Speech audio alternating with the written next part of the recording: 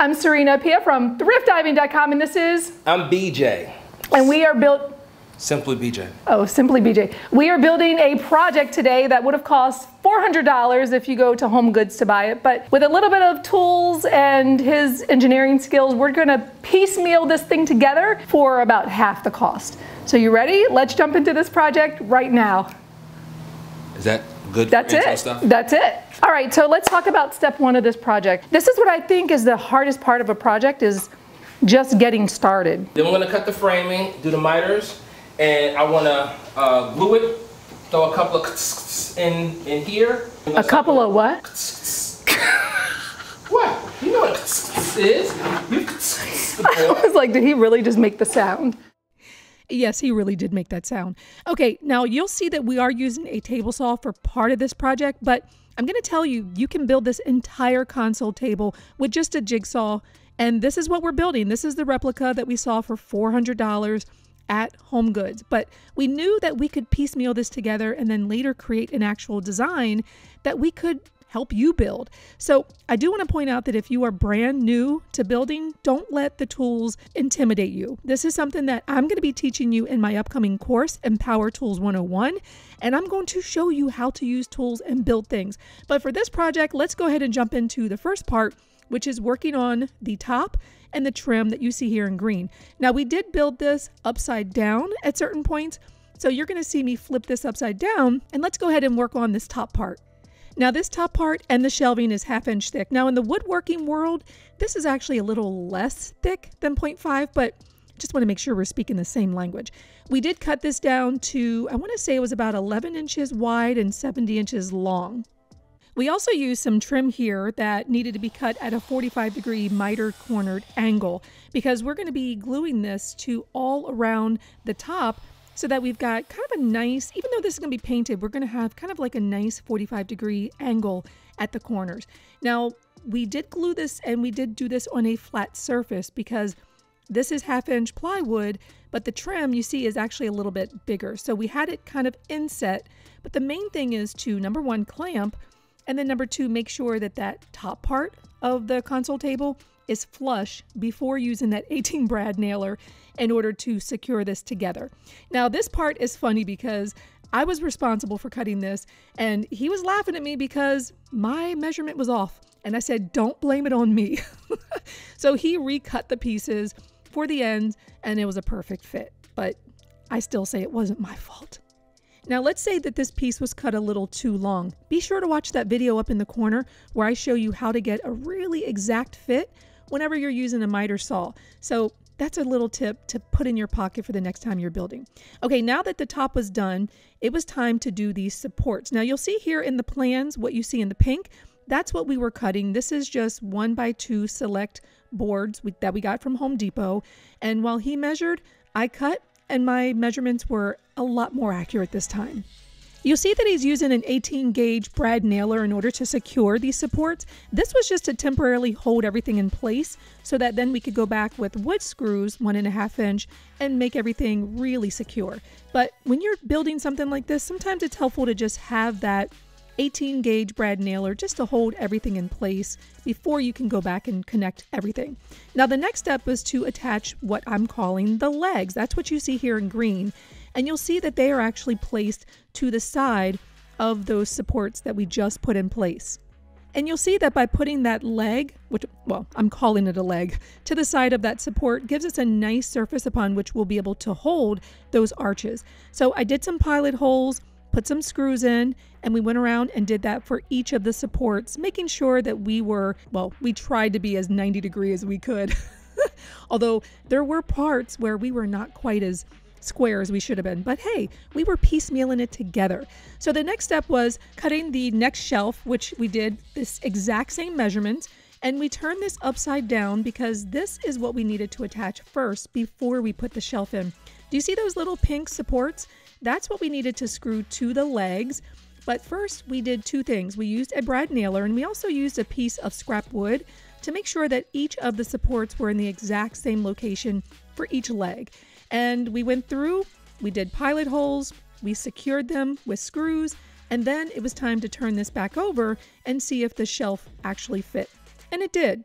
we had to make a few adjustments, but we were ready to move on to the next part, which is making sure that this shelf was attached to those supports. And here's a tip. When you are attaching those supports to the legs, make sure that the side of the support is facing up.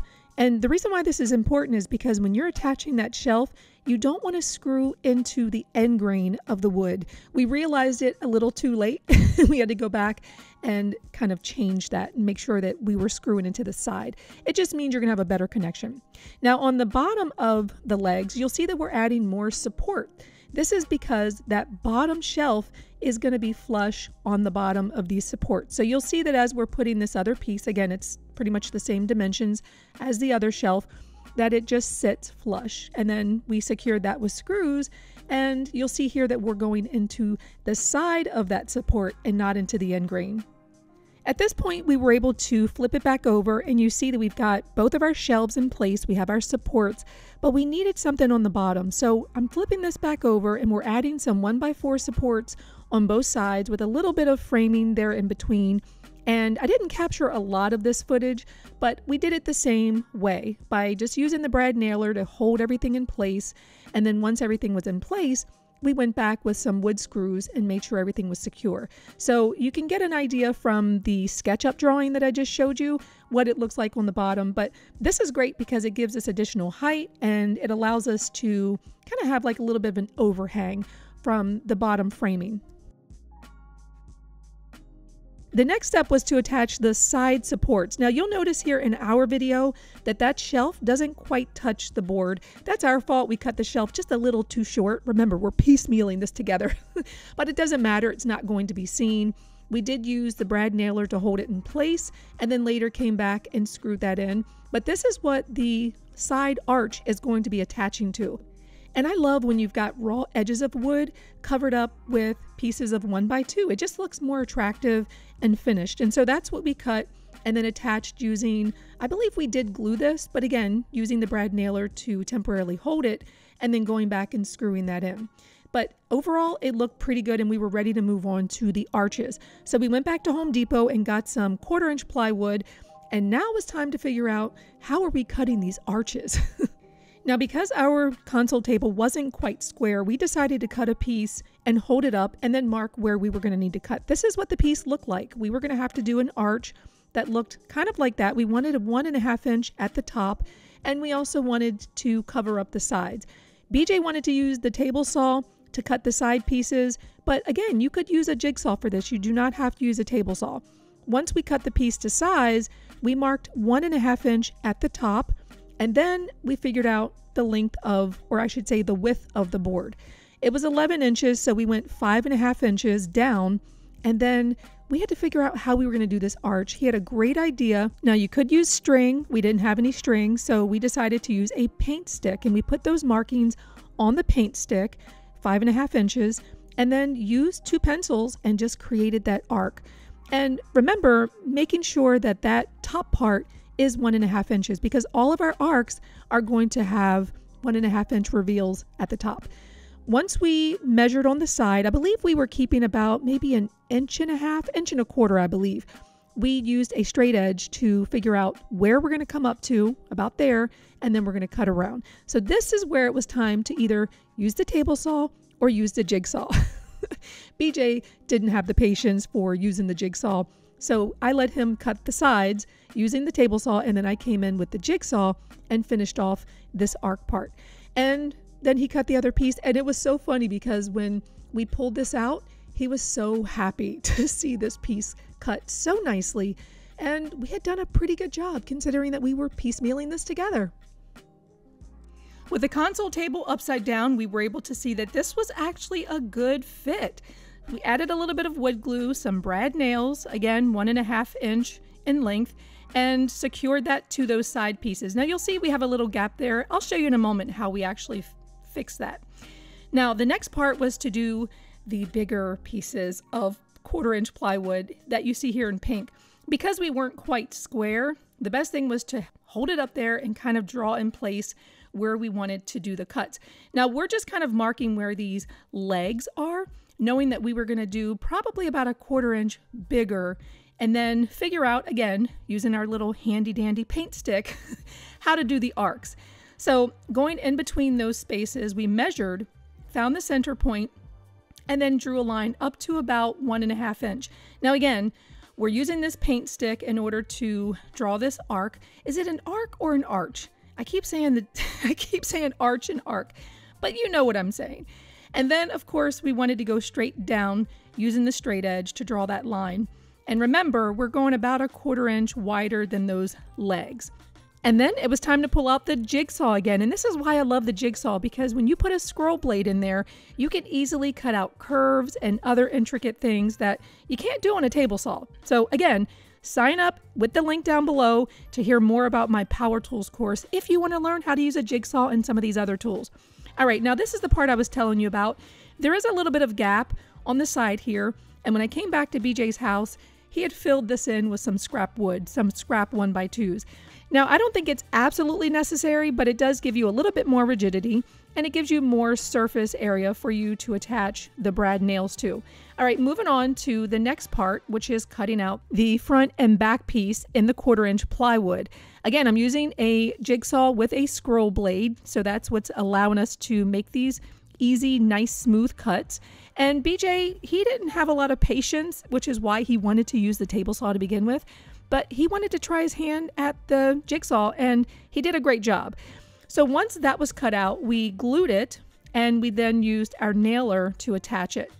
Now, because we're going to be painting this black, using our nailer and then filling everything in with wood filler wasn't really a big deal. We did sand everything smooth, and then especially after the wood filler had dried, we sanded some more, and then we filled in all the imperfections and all the gaps and things that we don't want people to see. But if you are actually going to be staining this, be very careful with the wood filler that you're using, because even though it says it's stainable, it's really not that stainable. Anyway, this is what we were left with, and it looked fantastic. But at the last minute, we realized, wait a minute, we probably need to put some pieces here on the bottom because we can't leave the raw edges.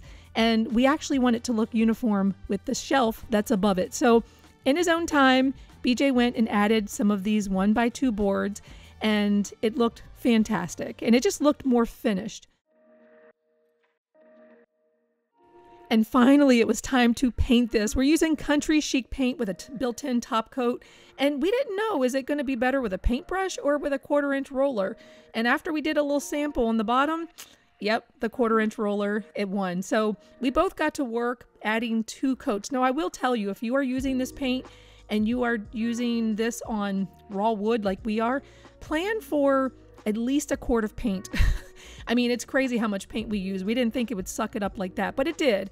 And it actually gave you a nice flat black, but it was a very chalky kind of finish, even though it's got a top coat built into it, and you can see that right now. There's some shine there, but we knew that we were going to do probably 2 coats of the top coat. And I'll tell you, I don't know if I really liked this top coat, because the application was recommended to use it with a sponge, and I just found it to be kind of streaky, and you had to do like 2 or 3 coats in order to get a really like even coat. So I like the paint, but I'd probably not use this finish for a top coat. They do make a wax, and so that is an option. But you can see that it's got a nice shine to it, but just be prepared to do 2, 3, maybe 4 coats, depending on how much shine and protection you want. And we actually did like using the roller with the top coat. So when I was gone, BJ did do a couple more coats, and it looked fantastic. We are done with this project, and I think it looks amazing. I think it looks pretty darn good. I don't know if we actually saved a lot of money by building it ourselves because the amount of time it took and all of that, I mean, you have to kind of figure that. But this looks amazing. I shouldn't say. You probably use a beat in there. Just use a beat. But if this piece were being sold, it would be more expensive than the one we were originally making, because this is a much better quality. This is better, yeah, this is better quality. So I think his wife is gonna like this. So better. He got bonus points for doing this. So we're gonna let this dry. We've just added the top coat, and then we're going to allow BJ to stage it and get his wife's approval and all of that good stuff. I think she'll like it. Let's hope so.